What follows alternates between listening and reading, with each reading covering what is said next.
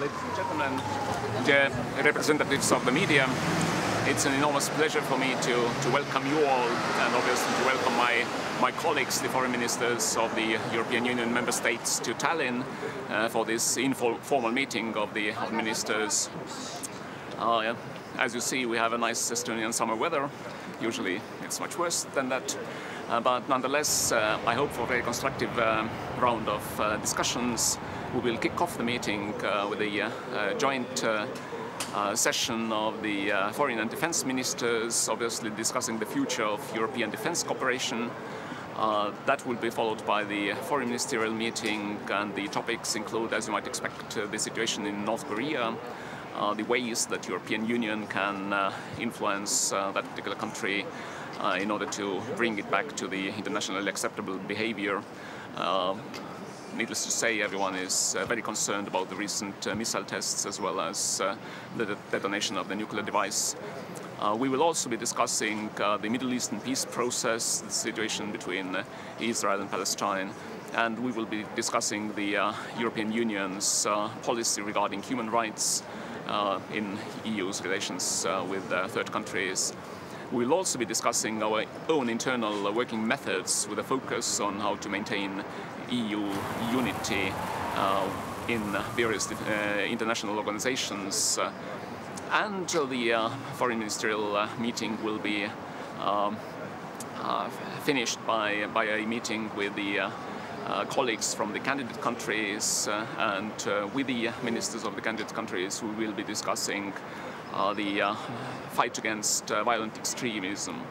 And after the conclusion of the official part of the informal meeting, I will host lunch for the colleagues from the EU Eastern partners. So we will be discussing the ways that European Union can contribute to building resilience in those countries with regard to government institutions as well as the societies of those countries. So I very much thank you for the keen media interest, and I hope for constructive discussions among the ministers, and we will be as accessible as possible to the media with any further requests. Minister, as Turkey is one of the candidate countries, sorry, it's a little bit complicated for the microphone. Turkey is one of the candidate countries, but still there are some problems at the moment. How should we tackle the Turkey problem? Should we stop? Well, the focus of our discussion tomorrow with our colleagues from the candidate countries, including Turkey, will be fight against violent extremism and terrorism. And that, I think, is a topic that is common to all EU member states as well as the candidate countries, both in the Western Balkans region and Turkey. So that will be the focus of the discussion tomorrow. As to the wider question of Turkey's status as a candidate country and the future of that status, then I do not expect the European Union to make any dramatic decisions in that regard during this year. Early next year we will hopefully have a Commission assessment as to whether and to which degree Turkey is still in accordance with the Copenhagen criteria, and obviously the further decisions will be made based on that. But irrespective of the future relationship between the EU and Turkey, Turkey will remain a very important partner for the European Union in very many policy areas.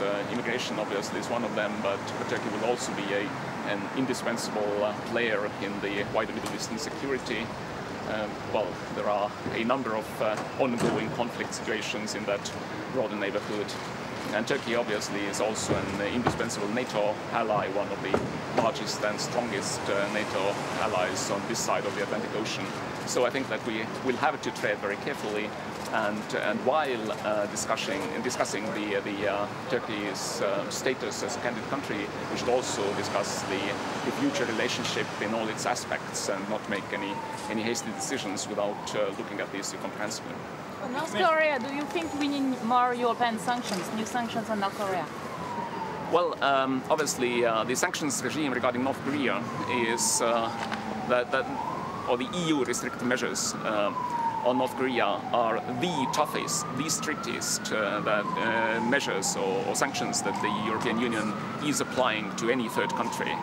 And the trade relations between the EU and North Korea are not massive by any measurement. So there is only so far we can go further before hitting the absolute zero.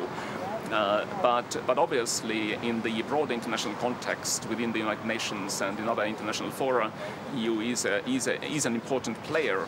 And I think it's important to build a consensus within the European Union and among the European Union member states on the issue of toughening the sanctions regime, on putting additional pressure on North Korea in order to bring it back to the internationally acceptable behavior, and obviously simultaneously trying to prevent a further escalation of the situation, because obviously right now with the ongoing missile tests, it's not impossible to imagine that a technical failure or a human error can result in catastrophic consequences, and that's, I think, something that we all want to prevent from happening.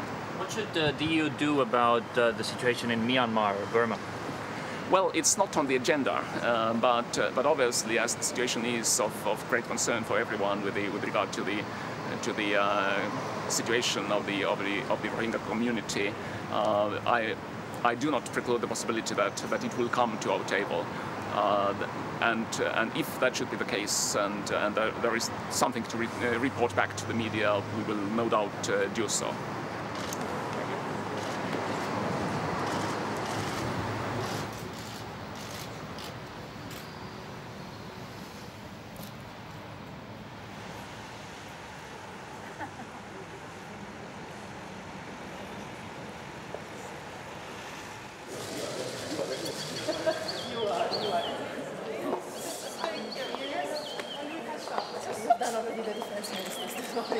Yeah, I actually followed your doorstep.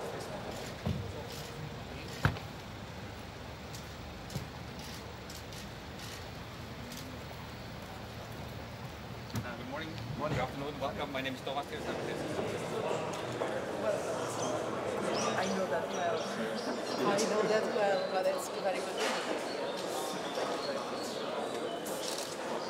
Welcome to Tallinn. We are delighted to have you. So now we take a photo.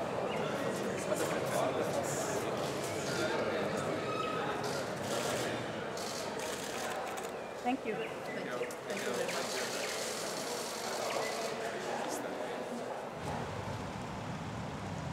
How are you? See you.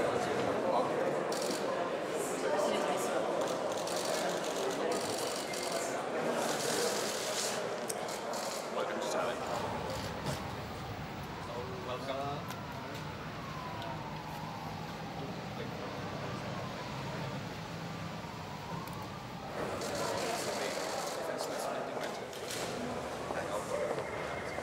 Morning.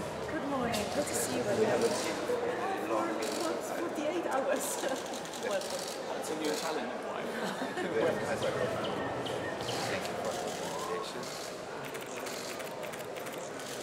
Thank you. Thank you.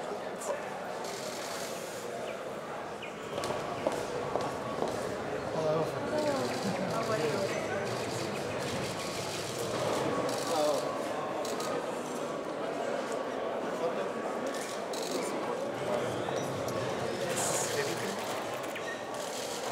Thank you. See you. Thank you.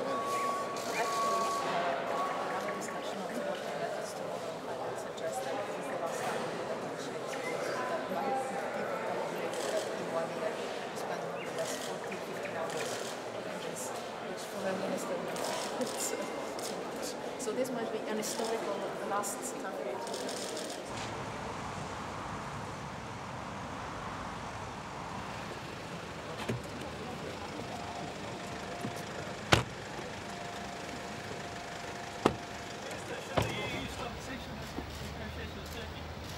We'll discuss it.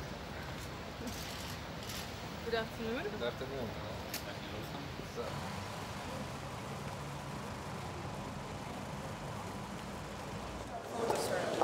the usual suspects standing as well. The usual suspects. How are you? Good to see you again. In the region. In the region. Oh. Two and a half hours. Still have. So, some people are coming behind me. Yes, sure. You are started. I understand. Yes, yes. Actually, there's coffee and Direct connection.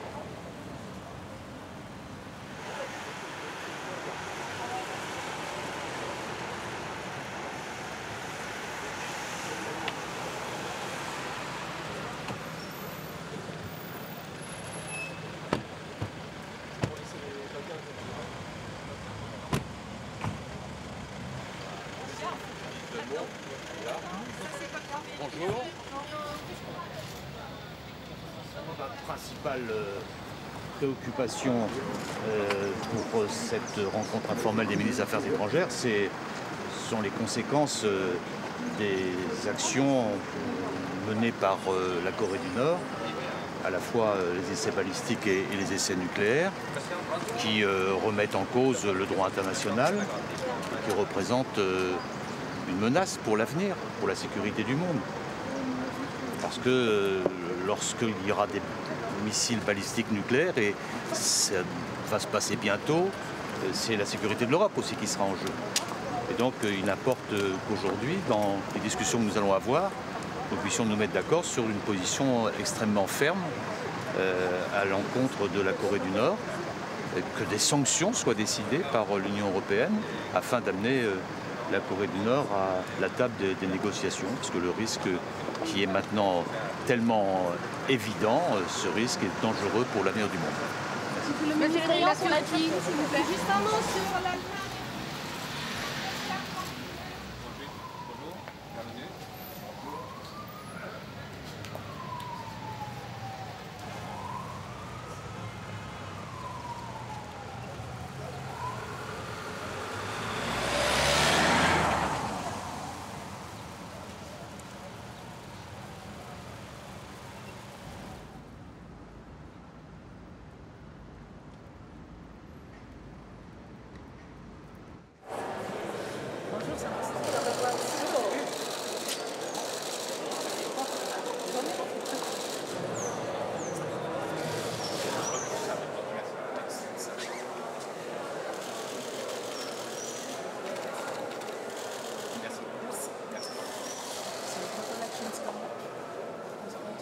yes, it's well, we have reached some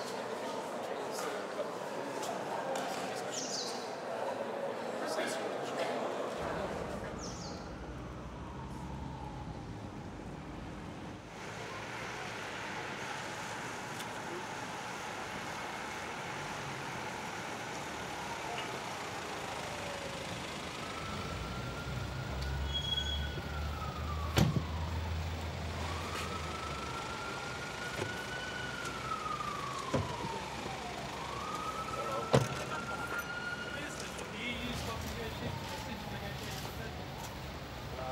I think that it is always useful to have a dialogue, and we know that there is problems with human rights in Turkey, but I'm not in favor to cutting the negotiations, because I think that if we don't talk with each other, this is not a very constructive way to go forward. But of course, when there are problems, it should be spoken aloud and honest way. Thank you. But then how to tackle the Turkish... Sorry, could you just... Yeah. How to tackle the Turkish problem? Yeah, I think that the way to have a dialogue is always the best way. And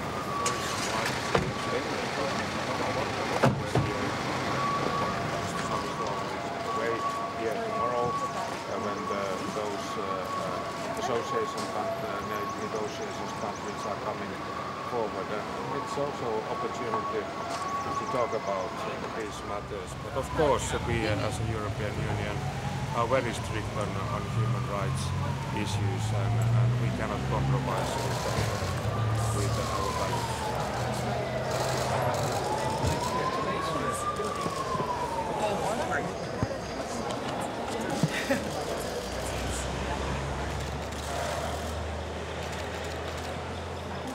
We are eager to learn.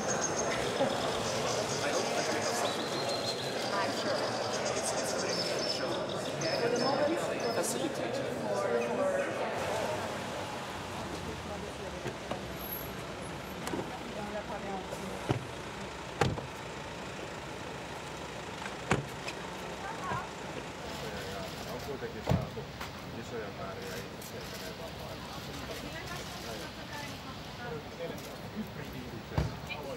wenn wir heute reden, vor allem über Nordkorea.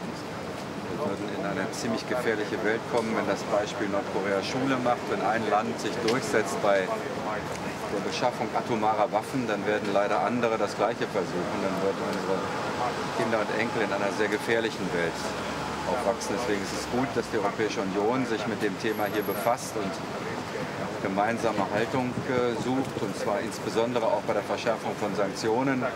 Nach unserer Auffassung darf Europa es nicht mehr zulassen, dass koreanische Schiffe oder Schiffe in Eigentümerschaft Koreas Häfen bei uns anlaufen, dass wir Arbeitsplätze bieten, weil all das Geld, was Nordkorea davon bekommt, geht letztlich dann in die Finanzierung auch ihres Militäretats. Und deswegen sind wir strikt der Überzeugung, dass wir die Sanktionen verschärfen müssen, denn Atomwaffen in Nordkorea bedeutet eben, dass andere das auch versuchen werden. Aber wie erklären Sie denn Ihren Amtskollegen die Kehrtwende in Sachen Türkei in der deutschen Position? Ich glaube, dass es keine Kehrtwende ist. Wir haben eine klare Haltung, dass man nur entlang der Kopenhagener Kriterien Mitglied der Europäischen Union werden kann. Die Türkei entfernt sich mit rasender Geschwindigkeit davon. Ein Land, das Menschenrechte missachtet, Rechtsstaat in Frage stellt, Journalisten inhaftiert, entfernt sich von Europa. Nicht wir entfernen uns von der Türkei, sondern die türkische Regierung entfernt die Türkei von Europa. War das nicht auch schon der Fall, als Sie dem österreichischen Außenminister Kurz vorgeworfen hatten, aus innenpolitischen Gründen die Beendigung oder den Abbruch der Verhandlungen mit der Türkei anzustreben? Wir haben in den letzten Monaten sehr viel versucht, auf die Provokationen der Türkei nicht zu antworten, sondern in Ruhe sozusagen in die Debatten zu bringen. Ich selber bin nach Ankara gefahren. Deutschland hat nicht provozierend reagiert, als Herr Erdogan uns Nazi-Deutschland genannt hat während der Referendumskampagne.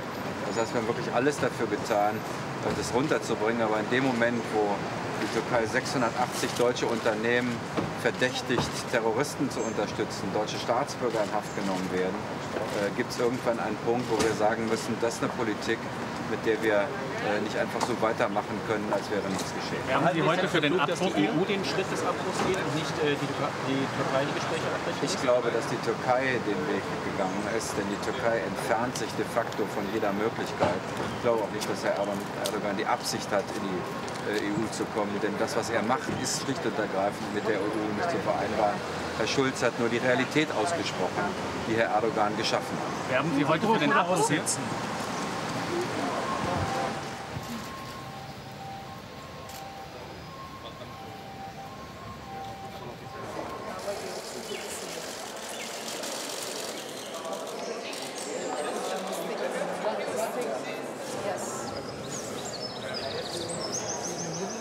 Yes, you.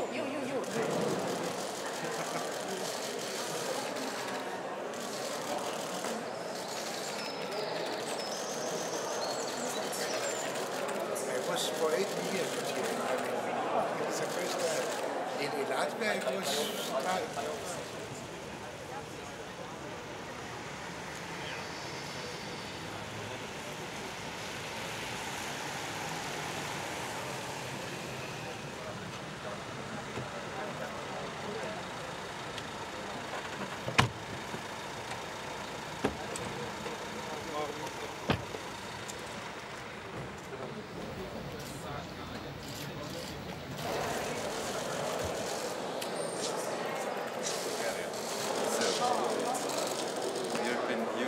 Meeting in informal power. Energy. Sounds familiar to you. Sounds familiar. Yes, definitely.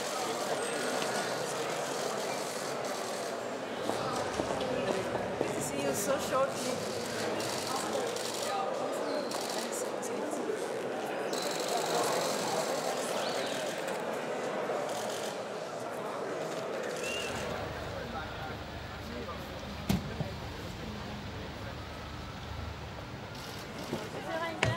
Bonjour. On travaille plus avec la Turquie. Qu'est-ce qu'on peut faire? Je voudrais d'abord dire que je tiens vraiment à exprimer notre sympathie pour les victimes de l'ouragan qui a frappé plusieurs îles et qui continue son chemin progressivement vers la Floride. On va voir si il y a quelque chose à faire pour les victimes.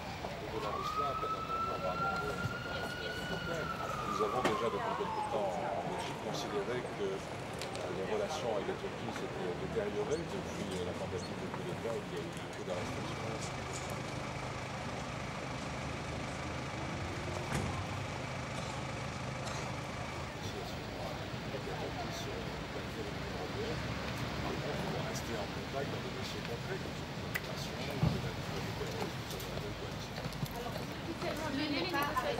Elles sont arrêtées de fait, donc on peut en débattre à perte de vue, mais il n'est pas question de reprendre quoi que ce soit. Pour la Corée du Nord, ils sont en faveur de nouvelles mesures autonomes de l'Union européenne. Je crois que de toute façon, on doit renforcer la pression, tout d'abord, sur la Corée du Nord, et donc que ce soit de manière autonome ou à travers les Nations Unies, si c'est possible, ce n'est pas simple pour le moment, renforcer les sanctions, mais rester aussi dans une capacité de dialogue. Et peut-être que là, l'Union européenne a un rôle à jouer.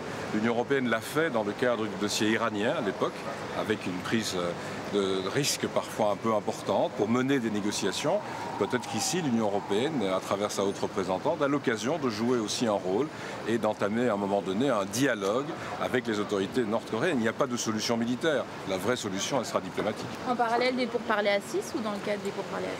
On va voir de quelle manière. Je crois qu'il faut en tout cas se montrer disponible tout en renforçant, je le répète, la pression, parce que ce qui est en cours aujourd'hui en Corée du Nord est totalement inacceptable, c'est illégal au regard du droit international.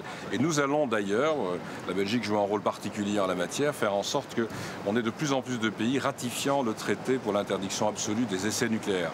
On va y travailler beaucoup pendant les assemblées générales de New York dans 15 jours, parce qu'il faut vraiment qu'on ait suffisamment de pays signataires ratifiant pour que cette convention entre en vigueur. Il faut qu'on bannisse complètement de la planète les essais nucléaires. Est-ce que l'Union européenne a vraiment les moyens de faire quelque chose dans le cas de la Corée du Nord? D'abord de participer aux pressions sur la Corée du Nord et puis je disais de se montrer disponible pour jouer un rôle dans le cadre d'un dialogue. Ça a été l'occasion pour l'Europe de se manifester lorsqu'il s'agissait de débattre avec l'Iran et ça a été très efficace. On a finalement obtenu un accord, bien entendu avec la participation de toute la communauté internationale. Je crois que pour la Corée du Nord, on doit se montrer disponible. Il y aura peut-être d'autres voies, mais l'Union européenne pourrait être un acteur important du dialogue.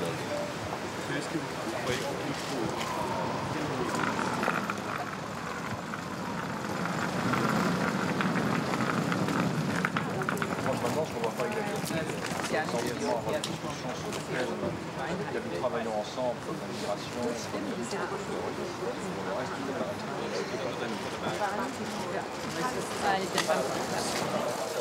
Thank you very much. Oh, very impressive. Thank you. It's like I can tell. Yes, exactly. Estonian side. Yeah. No.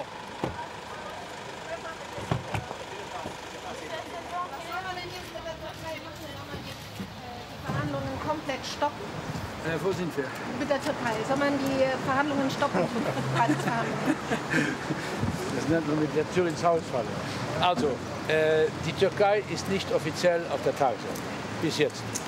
Wir schauen mal. Über die Türkei will ich zwei Sachen sagen. Das erste ist, ich glaube, es geht vielen meiner Kollegen ganz, ganz schlimm auf den Ticker, dass immer diese Attacken mit Nazi-Parolen aus der Türkei, vor allem gegenüber Deutschland, gerichtet werden.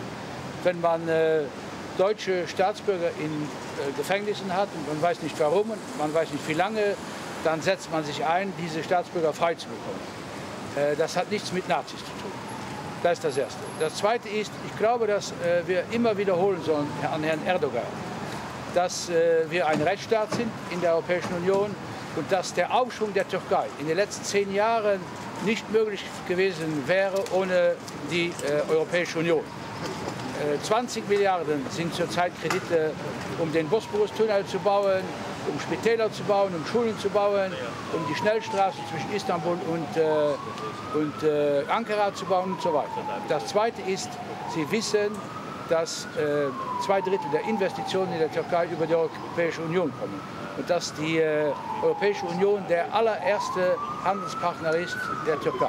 Die meisten Exporte gehen und auch Importe kommen in die Europäische Union. So, das muss man wissen als Türkei und dann muss man auch wissen, was man will. Wenn man dauernd diese Attacken reitet, dann kommt der Moment, wo natürlich alles zusammenbricht. Wir werden, ich sage heute steht das nicht auf der Tagesordnung, aber ich bin überzeugt, dass nach der deutschen Wahl hier ein sehr, sehr intensives Gespräch stattfindet. Was erwarten Sie sich eigentlich von der deutschen Wahl? Erwarten Sie sich noch irgendwelche Überraschungen? von Deutschland? In der deutschen Wahl. In der Türkei-Frage? Nee, jetzt ganz ohne Türkei. Deutschland war nie gut für Überraschungen. Es ist das größte Land der Europäischen Union. Wir werden da rationell mit den Deutschen an die Sachen herangehen. Okay?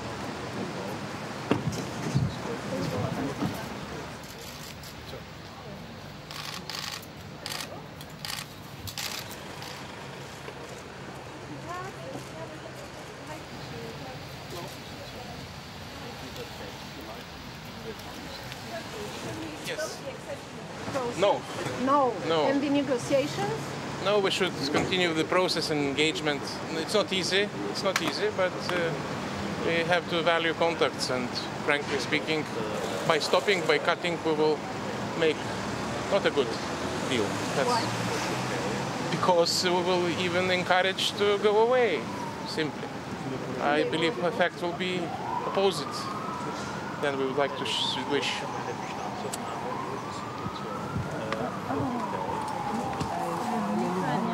Oh, that's good.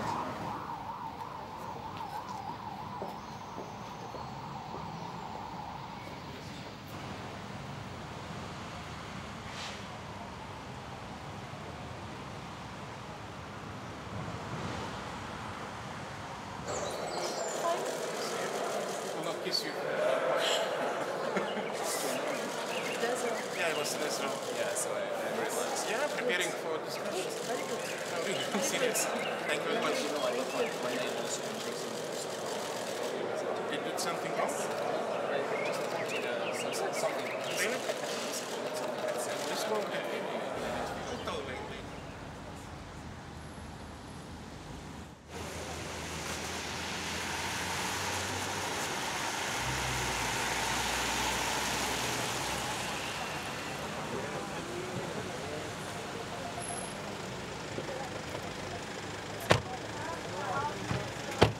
Just go ahead. Ja, wir freuen uns auch über Fragen, die uns beantworten zur Türkei. Sollen wir denn jetzt den Verhandlungsprozess definitiv stoppen und hart durchführen?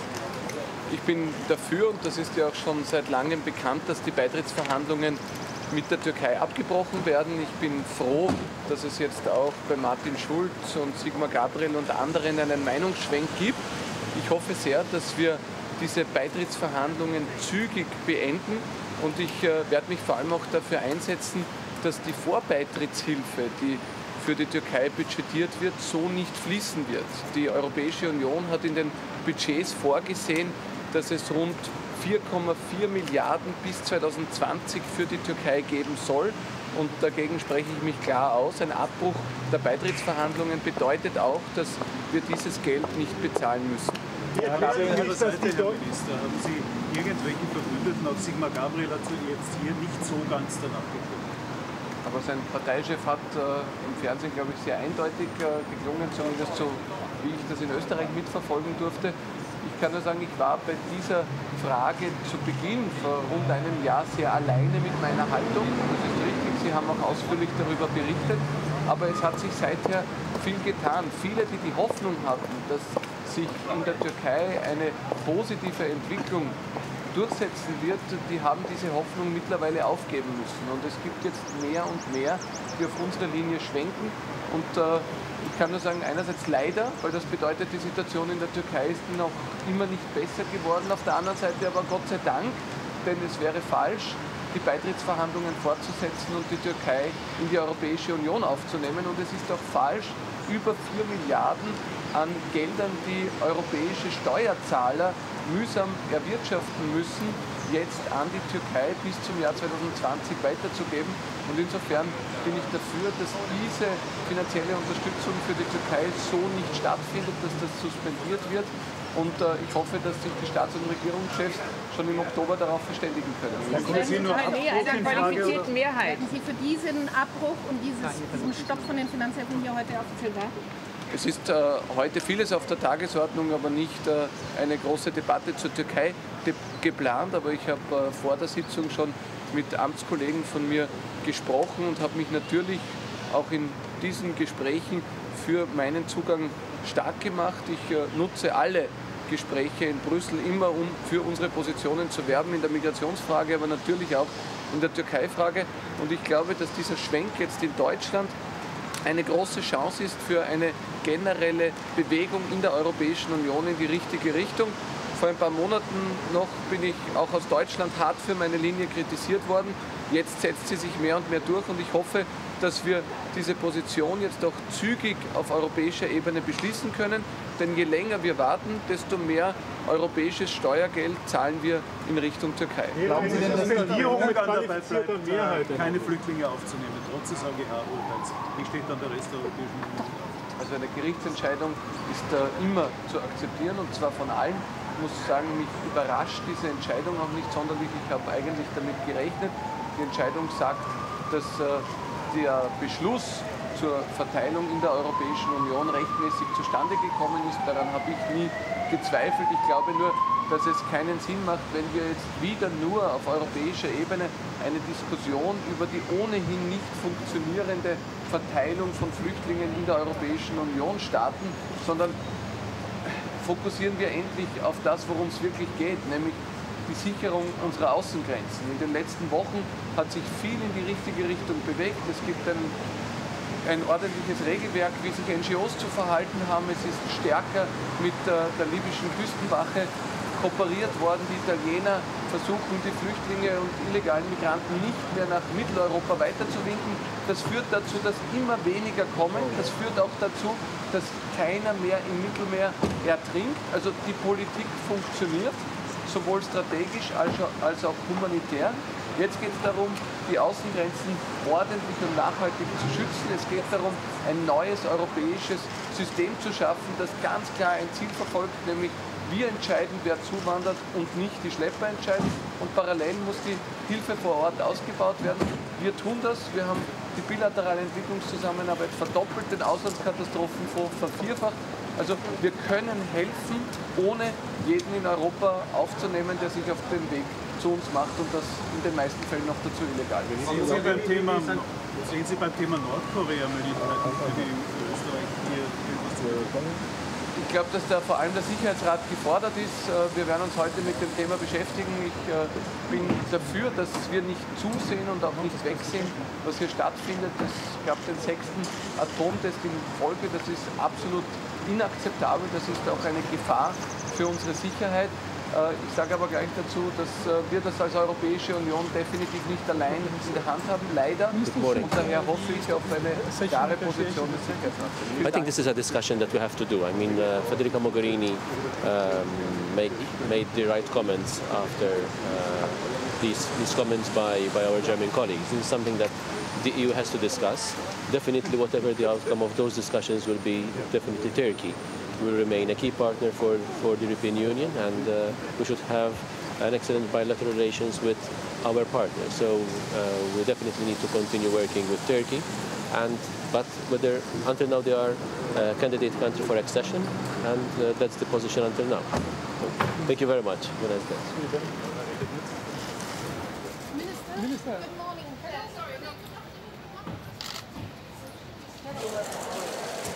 You as well? Hello? Good to see you again. It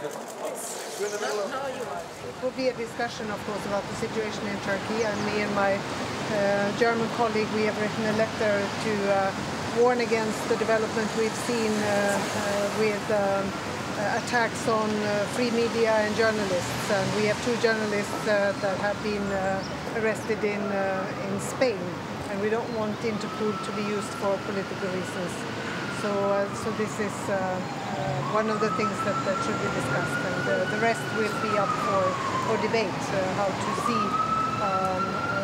our relation with Turkey in the future.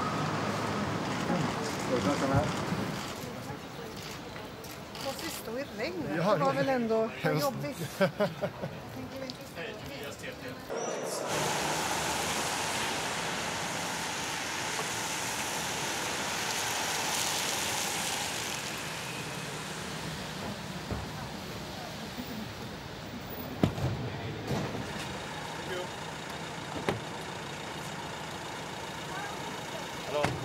Good morning. Comment on yesterday's ruling. If there's a demand for that.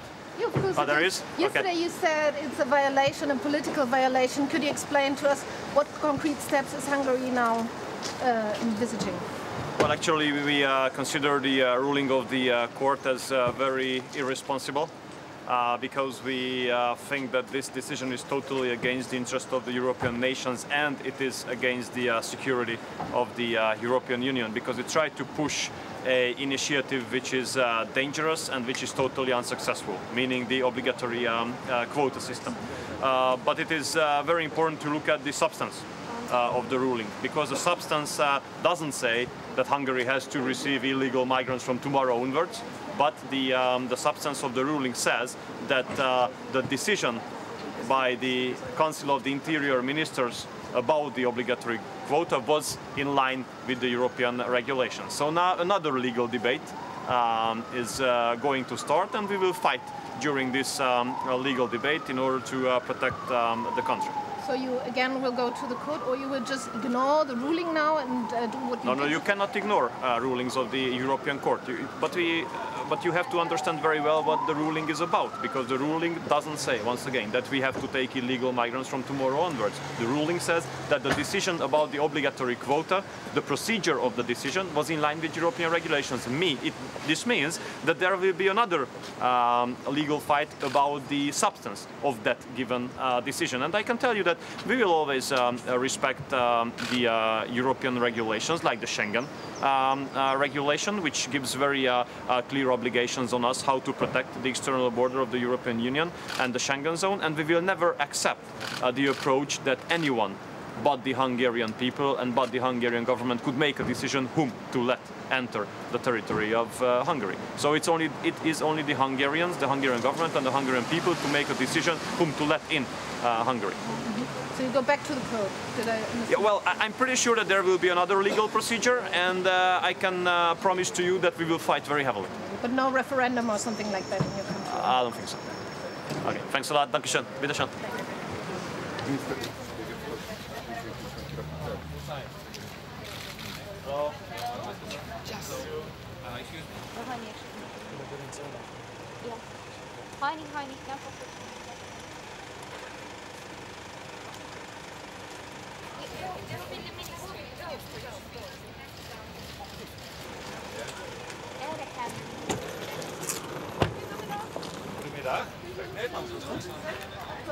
Turkije, en wil je dat doen? Zal wij de negotiaties stoppen?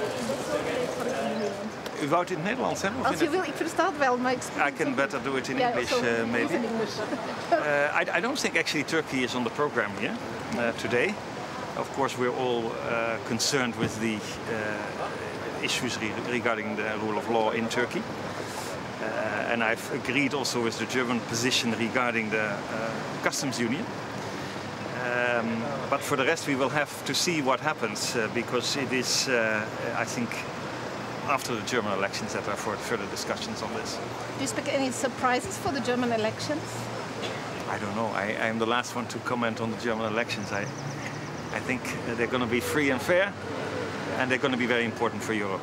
But do you have a favorite? So better with Mama Merkel or with Schulz? I do have my favorites, but as a foreign minister, I don't think I should involve myself in the domestic politics of Germany. Mr. Kurz just said that he is really in favor for stopping the negotiations, and he will also ask his colleagues now. Of course, it's not on the agenda. Do you? I will listen to him, see what he has to say. Thank you very much. Tot later. Yeah.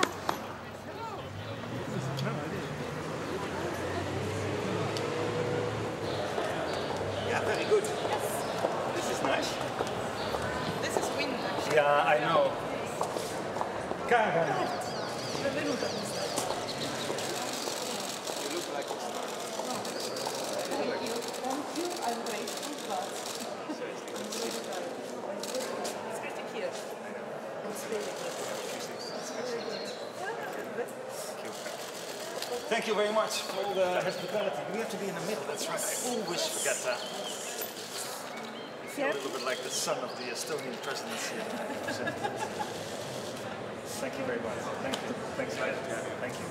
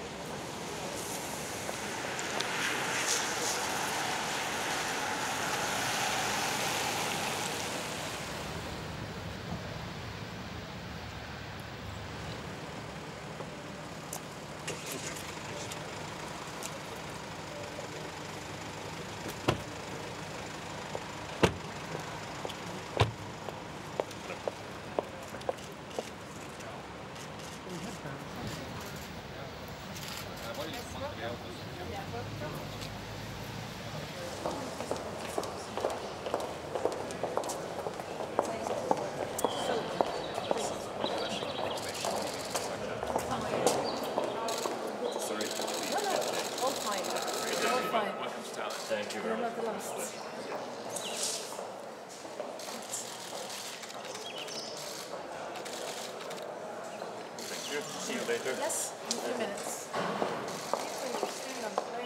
So, yes, definitely. Yes.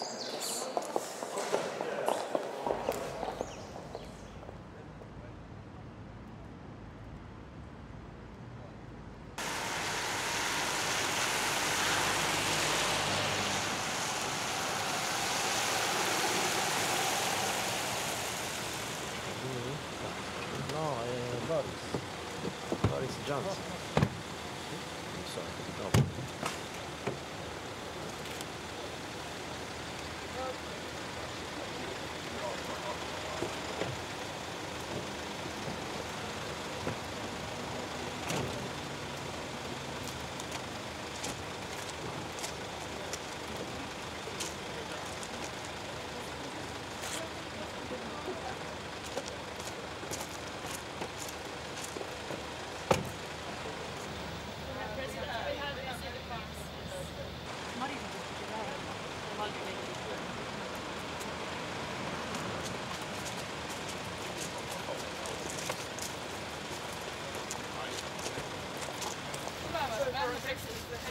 Presidency protocol. Good to see you. We are now going to the media session. I think so, yes, if that's okay. So this is the former power station? Yes. Yeah.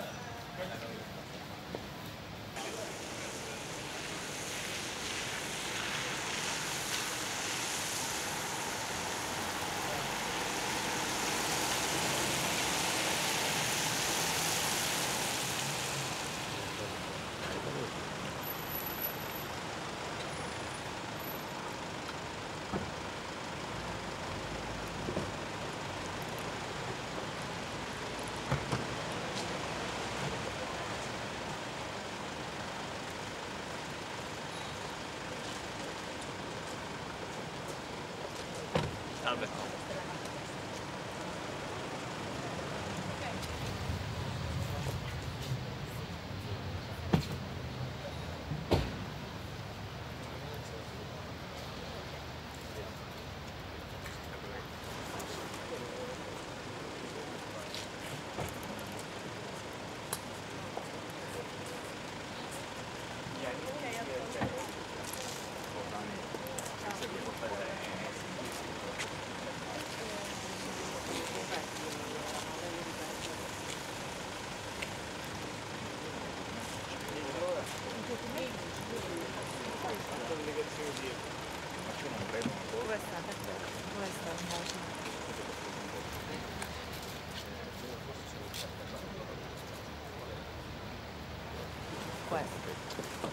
Ministro Alfano, dunque l'Europa propone nuove sanzioni nei confronti della Corea del Nord. Qual è la posizione del governo italiano? Di fronte a un paese, il primo paese che nel XXI secolo ha fatto questo tipo di test, noi dobbiamo inasprire le sanzioni e essere molto duri e molto forti, chiedendo alla Corea del Nord il ritorno alla legalità internazionale. Io credo che l'azione specifica della Unione Europea possa essere utile in questo senso. Si parla in particolare di sanzioni economiche, c'è qualche sanzione in particolare di cui si parlerà quest'oggi? Noi abbiamo individuato una ipotesi di sanzioni che saranno analizzate ulteriormente oggi, e comunque lo scopo finale è quello di pressare per un ritorno nella direzione della legalità e in un quadro di legalità internazionale della Corea del Nord. Ieri la decisione della Corte europea che dice che sull'immigrazione l'Italia ha ragione e chiede ai paesi di Visegrad di procedere con i ricollocamenti, ma Visegrad ribadisce le proprie posizioni. Che speranze ci sono per arrivare ad una composizione?